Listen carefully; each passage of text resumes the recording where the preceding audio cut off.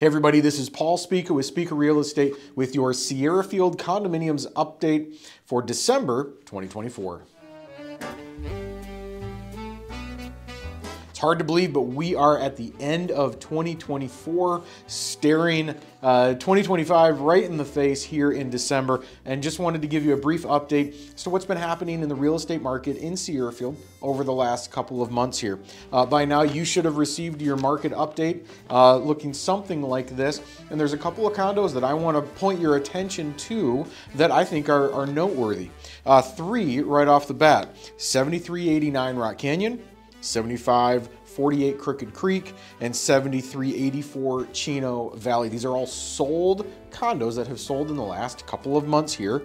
And when I look at these, I see these as the extremes.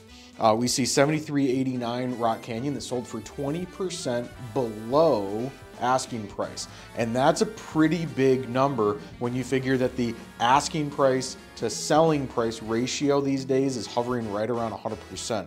20% below asking price is a pretty large jump, and there are lots of factors that could have played into that. We'd be speculating if we talked about it, so I don't know exactly what the story is there, but that is one extreme, and I would add that is the exception, not the rule. That is very, very uncommon these days, as these next two will prove. 7548 Crooked Creek sold at asking price, and 7384 Chino Valley sold 3.5% above asking price. Those two at and slightly above asking price are a little bit more the norm these days. 20% below asking price is an extreme on the other side, the exception, not the rule. The other new norm that I would point out: 7504 Crooked Creek and 7359 Cactus Cove. The one on Crooked Creek has been on the market for 22 days. Again, that's a bit of a new norm. We're seeing properties sit on the market a little bit longer than we have over the last couple of years. And 7359 Cactus Cove is a good example of that. That one is now under contract, but that was on the market for 38 days, over a month before it went under contract.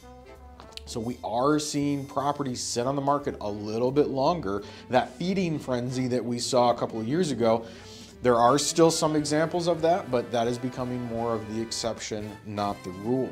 So lots of good things still happening in Sierrafield. We still have some new construction condos that are going up, specifically in the trails of Sierrafield on Madera Court.